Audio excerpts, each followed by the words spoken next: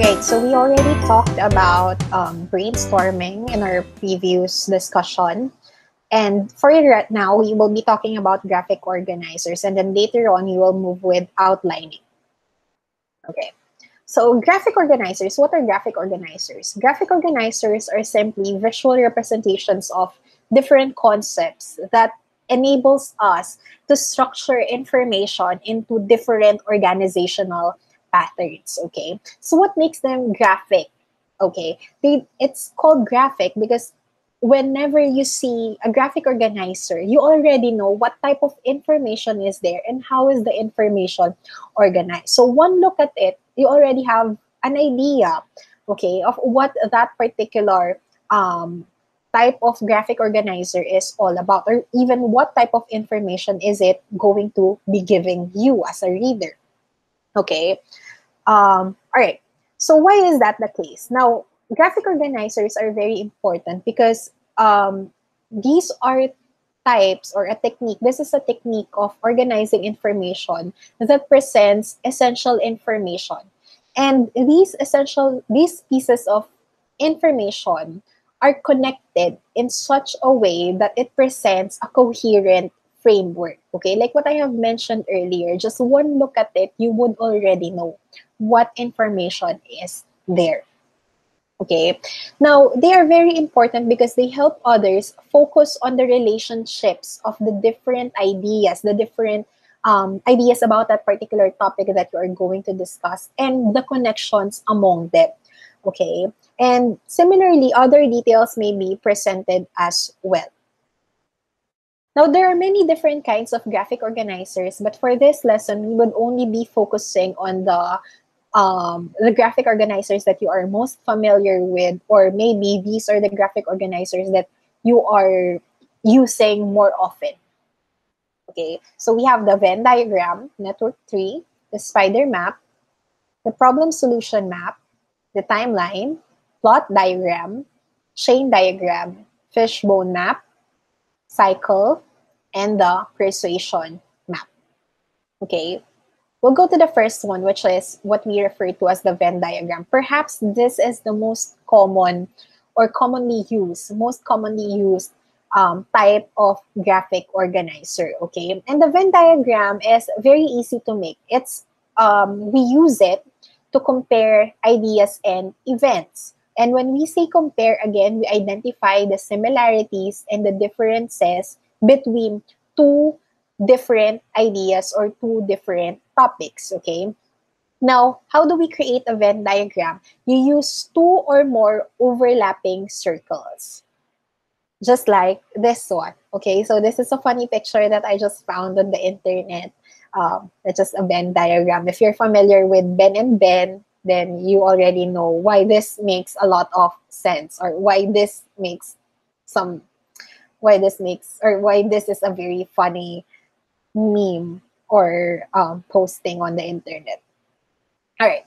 So on a more serious note, we have this example for the Venn diagram. Okay, so this particular Venn diagram is comparing the Great Dane and the Poodle, both of which are breeds of dogs. Okay, now for the Venn diagram, it's very easy to identify where are the similar attributes and where are the differences. So where are the similarities and where are the differences between these two ideas, okay? All right, so as you can see, it's overlapping. The overlapping part, or the green area on this one, is where you can write down the similarities between these two topics. Whereas those two separate parts, the blue side and the yellow side, is where you can write down their differences. So take, for example, Great Dane and the Poodle. They are both happy puppies, and both of these puppies don't bark a lot. Okay, whereas in terms of eating, Great Danes usually eat a lot and poodles don't eat that much.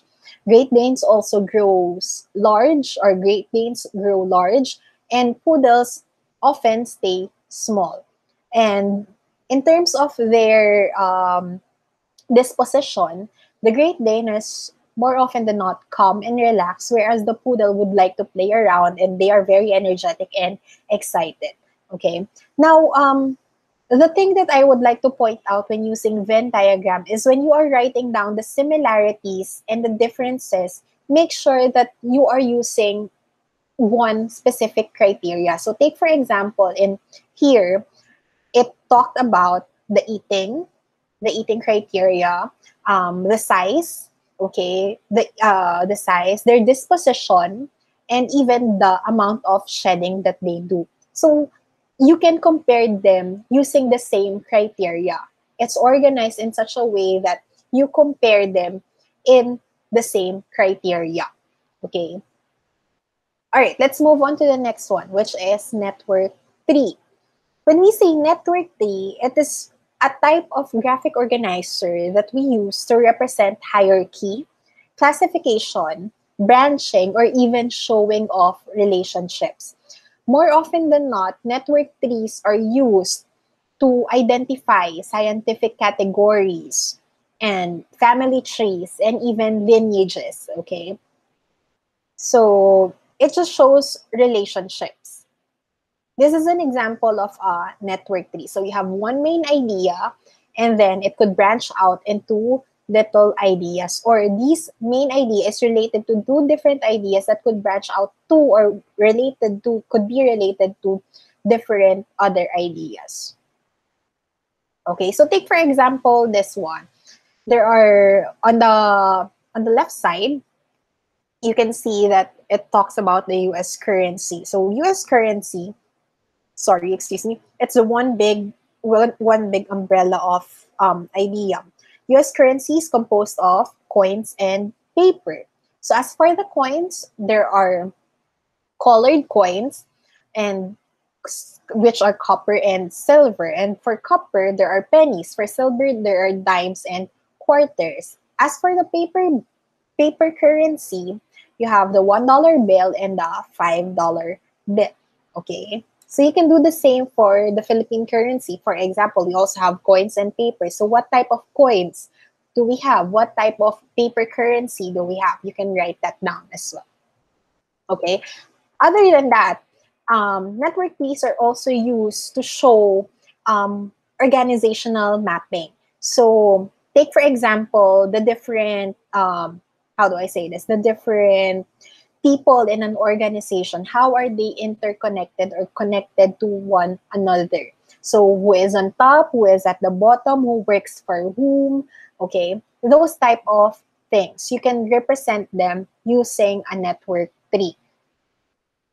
We also have what we refer to as a spider map. It is also known as the semantic map, or more commonly known as the semantic map.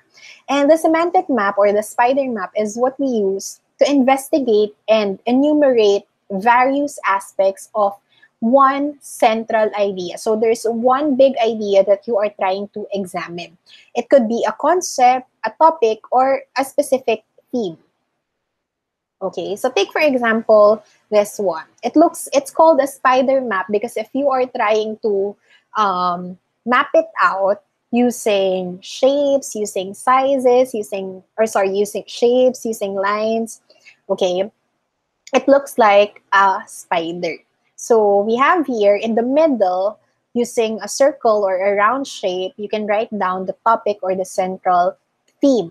Okay, and then you can branch out, you can use lines to show that there are main ideas that may support this particular topic. Okay, and then you can use smaller lines to create or to include details about this particular main idea.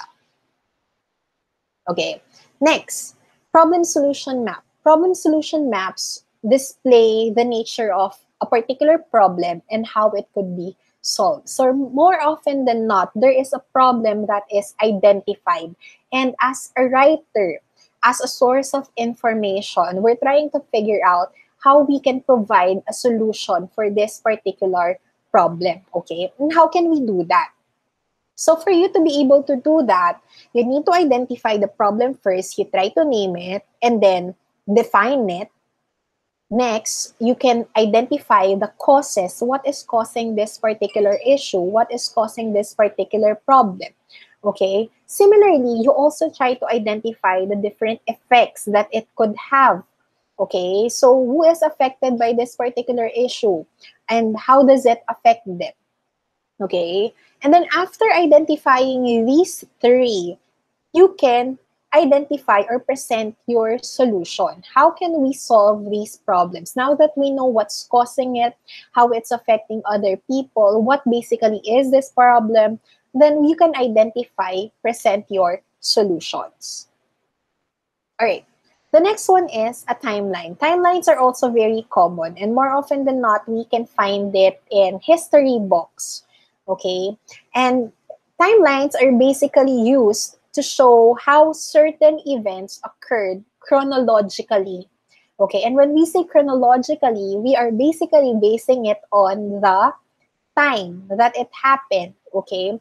And it's represented using a long bar or a long line labeled with dates and specific events. So you try to identify the dates when it happened, okay, and what particular event happened during that particular time.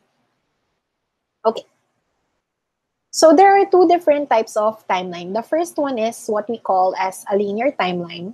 The second one is what we can refer to as a comparative timeline. So both of these timelines use a line.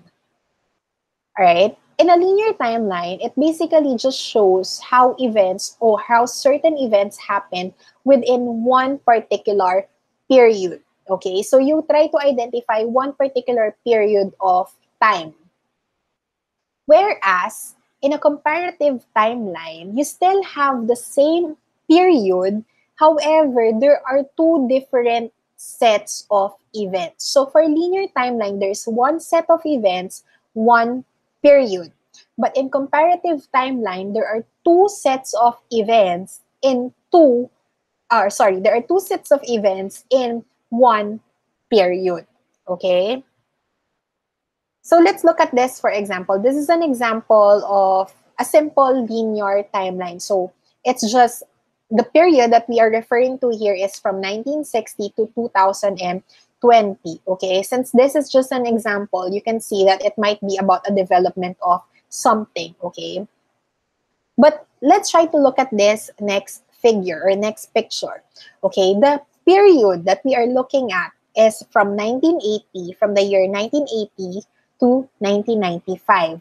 Okay, and the two events that are being compared here are the developments in the music industry and in the field of science. So the time period is the same, but the events for music and for music industry and the field of science are very different. So you try to look at in 1980, like what happened in music, what happened in science. In 1990, what happened in music, what happened in science. Okay, so you try to compare it. That's why it's called comparative timeline. Okay, the next one is plot diagram. Plot diagrams are simple to make, but because you already have a basis, a source of information. Okay, it's basically used to map events, certain events in the story, or analyze major parts of a plot. More often than not, we use a plot diagram after reading a particular text or a particular story. Okay, so we can say that a plot diagram has these parts. Okay, so the first one is the exposition, the conflict, the rising action, the climax, the falling action, and the resolution. The exposition is simply the beginning of your story. So what happened at the beginning of the story, and then as the story progresses, as it goes up, okay, there are conflicts that are happening. There are certain events that lead to a problem, okay, or an issue in the story. And then it goes up, the topmost part of your plot diagram is what we can refer to as the climax. It's the most exciting part of the story. What is the most exciting part of the story? And then after the most exciting part of the story, just like a roller coaster, a ride in a roller coaster, it goes downhill. And those events that lead up to the end, the very end of the story, are what we call falling actions. So these are certain events that would lead to the end or the conclusion of your story. As for the end, the last part of the story, we can call it as the resolution. Okay, so this is a specific example of a plot diagram about the three little pigs. So we can say that at first, for the exposition, the three little pigs leave their home for the first time. Okay, and then the events leading up to the climax is when the wolf tried to or it's when the wolf tried to blow the houses of the pigs down. Okay, but then of course the one pig is very smart, so the wolf wasn't able to blow the house down, but he still thought of an idea on how to get to the pigs. Okay, so that's the climax of the story. And then obviously at the end, okay, the pigs won against the big bad wolf. All right, the next one is the chain diagram. And when we say chain diagram, we use it to show logical sequence of events. It's similar in a way to plot diagram because it's used to plot the events of the story. Okay, however, in this one, it doesn't matter. In the chain diagram, it doesn't matter if it's the climax, or you don't have to identify if it's the climax, if it's the exposition, if it's the falling action, etc., etc. Okay, in the chain diagram, you just simply show what happened to the story, what happened in the story. Okay, but you do it in a way that it's still chronologically arranged. Okay, so take for example this one. A chain diagram is very simple. You can use boxes and arrows to do it. So for the first box on top, you can use you can write down an initiating event, and then what leads up to that particular event, and then the next and the next and the next until you reach the very end of the story, or the conclusion of the story. Okay, next one, you also have the fishbone map. Fishbone maps are used to better understand causal relationship of a certain or a complex phenomenon. And you do this by showing different factors that may cause that specific event or problem. And what are the details of the causes? Okay, so in here, you already there is already an identified effect. Okay, but what was the cause of that particular thing? What caused that particular topic, or what caused that particular idea? Okay, that's what we mean by causal relationship. Okay, so take for example this one. You already identified the result, okay, or the effect of this one, and that's your main central topic. Okay, and then you can see that using lines, you can create different, or you can identify causes by using different lines. And if you're gonna look at it, it actually really looks like a fish bone. Okay, so here is a more detailed example of that one. So the effect that is already identified here is a missed deadline. Okay, that's already the effect of whatever that's causing it. Okay, so what causes, you can identify what causes missed deadline. Why is it difficult for teachers, or sorry, for students to submit requirements on time? What's causing it? So you try to identify those issues. Okay, it could be people, it could be the method, it could be the measurement, it could be environment, it could be the materials, or even it could be the machine. So like for example, right now, limited connection could be a cause of missing a deadline. Okay, the next one is a cycle. A cycle basically describes how a series of events interact to produce a set of results repeatedly. So that's why it's called a cycle. According to Sarah G, ikot-ikot lang, ikot-ikot lang. Okay, so a cycle basically looks like a circle. Okay, and there are a series of events that are interconnected, or rather connected to one another. So one event leads to another event, and then that event leads to another, and so on and so forth, until you go back at the very start. Okay, that's what makes it a circle. So you always go back to where you started.